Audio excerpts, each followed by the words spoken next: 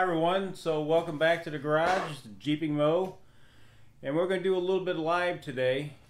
Never done a live one like this before, so if it's horrible, bear with me. Always appreciate some comments on how to make this a little bit better. So we've got a little bit upgrade we had done to our Bun Trail welder. Can't edit that out live. So let me show you I'll show you what we did. And we'll do a little test weld with it, and then we'll go from there. Alright, so what we did is Bun actually came out with an upgraded version, so we sent ours out and had it modified. So now you can actually change your feed on your wire speed. And if anybody has never used one of these, this is a trail welder that uses two 12-volt batteries and a flux core wire. Right? It's a pretty handy little spool that it's really just point and shoot. All right, so we're going to hook it up for you and show you how this thing works. So if you want one of these, best place to go is Bun Trail welder, and Sue can set you up with one of these. So it's a pretty easy thing. So when you get it, she just totally revamped ours. You know, it'll come with a 1-pound spool of 35 thou flux core wire, some extra tips. You always need stickers and cards and instructions.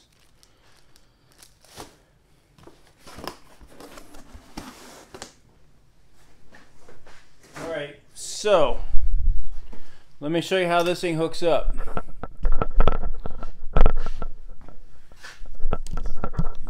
It would be nice to have a camera person. Alright, so we're just going to start with our two 12-volt batteries. And it really is a pretty easy setup.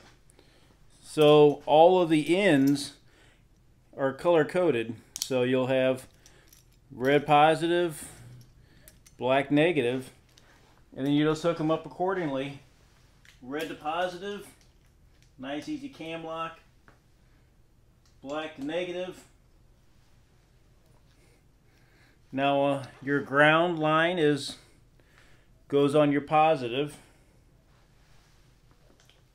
So we're going to do a little test for you, and then I'm going to show you some other little things you really should be taking with you when you use one of these.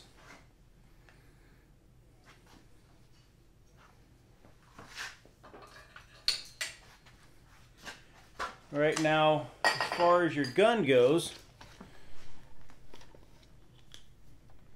it needs 12 volts to operate. The way we're hooking this up, it'll be a 24-volt welding setup. But when we hook this up, black will be negative, and the minute you clip this on, it's live. Right? So we're going to gear up.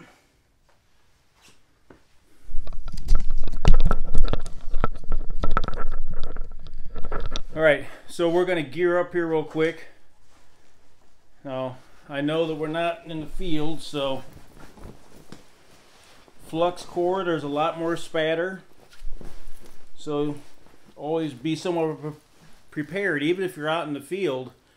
If you're laying underneath your rig and you're having to weld, well, you want to be covered up at least. Now typically inside I'll wear a respirator. Obviously in the field you're probably not going to be.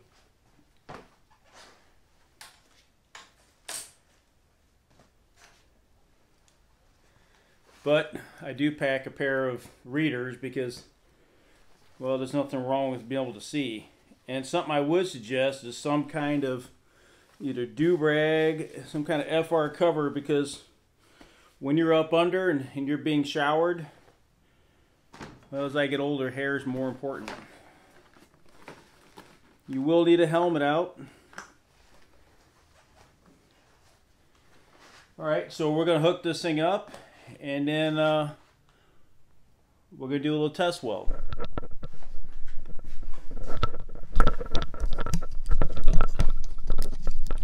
So what we have here is I just have a piece, let's think of it as a bracket, and a test strip. We'll do a little lap joint here. Now this thing does weld hot, right? It even tells you that on their box, that it welds hot. And even when I'm out, the little kit I put together that I'll show you when I'm done here, I include a few clamps and stuff, because you're going to need this kind of stuff when you get out there.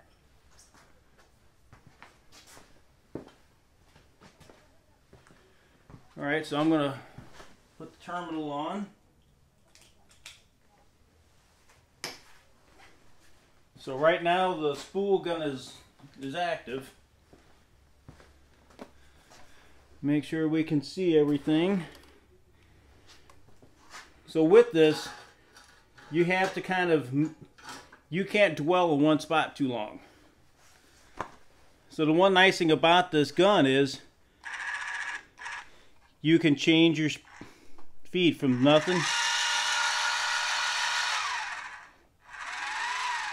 So you can adjust your feed rate, which is something very nice for this. Now make sure that when you're doing this, you're not letting this hit, because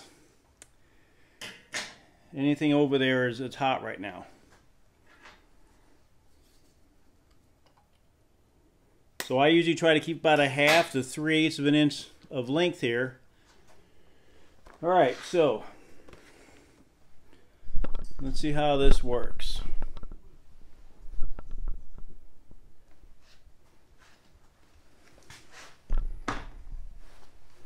So as we're going, I'll probably have to, if I have to adjust my feed rate while I pull the trigger, we'll be doing both at one time. But I don't know how bright this is going to be on there, so we'll both see.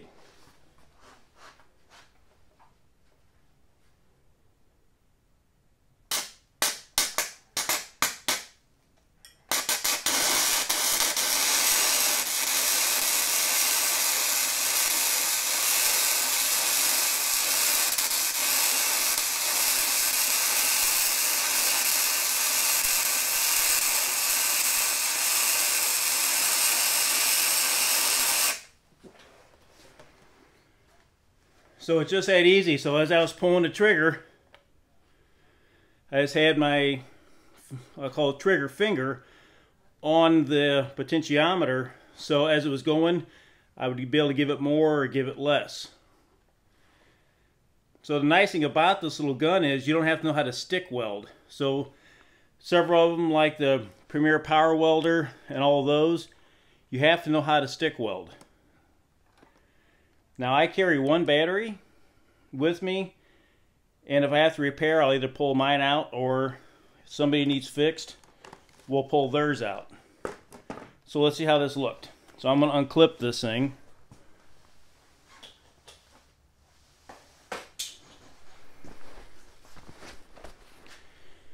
Alright, let's see how this came out. Now always remember, for obvious reasons, this is going to be hot. So a couple things you should take.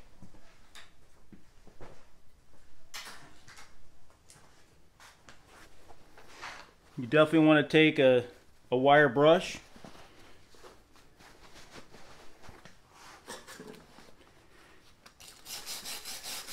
Okay.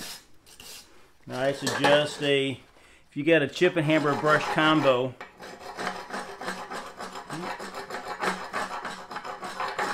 with the flux core, you're gonna have that slag on the outside of it. And remember the old saying that if there's slag, you drag. So basically, as I was in here, I was just making a small circle to the bottom and the top and dragging it. I didn't push, I dragged. Now in the field, well, you kind of got to just do whatever you got to do there.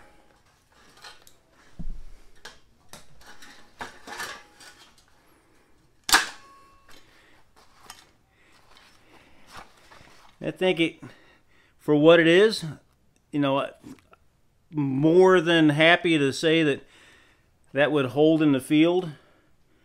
And there's an old saying that if you can't weld well, weld a lot. So if you have to put a couple passes on here, now the thinner this is, the faster you're going to have to move so you don't blow through it. But you know, Sue and her team did a great job by putting that adjuster on it. So once again, that's the Bun Trail welder. Now let me show you a couple things that on a kit that I put together for this.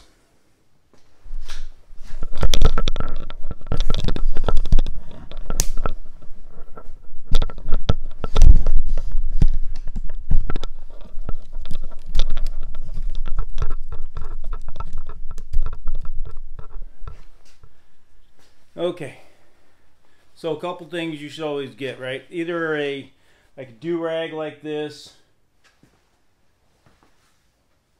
You can go to Lowe's or something like that and get, you know, their FR. You can get regular welding hats, but you really should have something like this. Obviously, welding helmet. Now, one I think I'm going to order is Yes Welder makes one that it's kind of a, it almost looks like a paintball rig that I think would be pretty cool. Alright, so let me show you this little kit I made.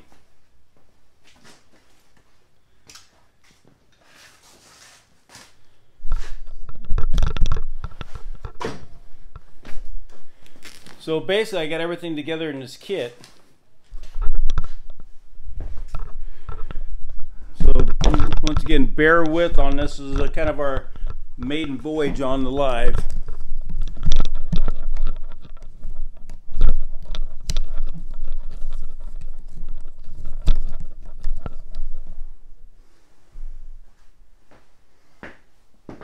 Okay, so a couple things you need out when you're, so I have a cordless grinder set up.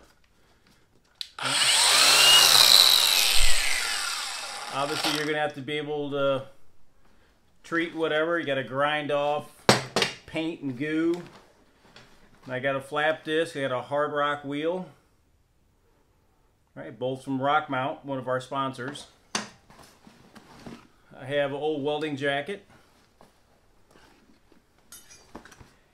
And then something that I think is very crucial, scrap metal. Some pieces of bar, some pieces of plate.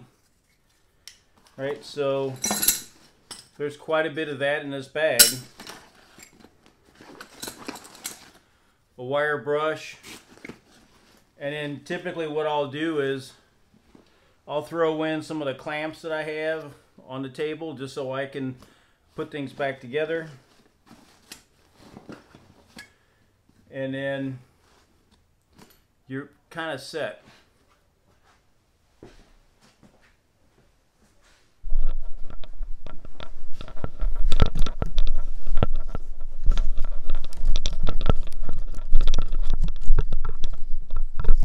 Alright, so this definitely would be easier with multiple cameras. Okay, here we go. So one thing I would definitely suggest, if you're, especially if you can't weld, there's plenty of people out on the trail that can weld.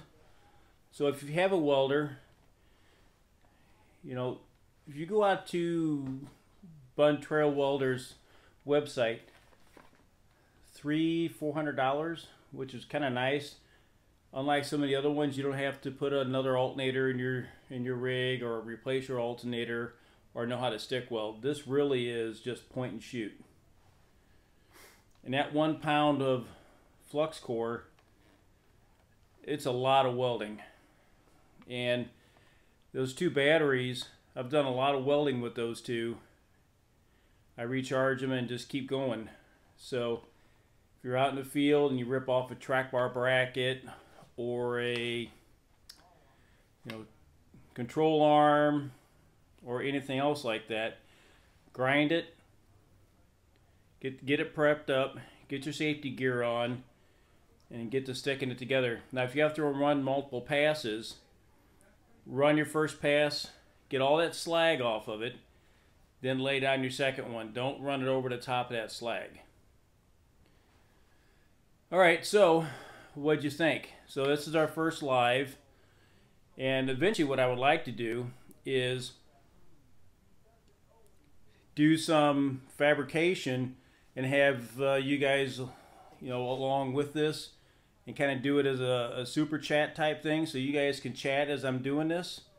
Let me know what you think. So for this round, this is Jeepingmo upgraded Bun Trail welder. Hope you enjoyed it. See you in our next video.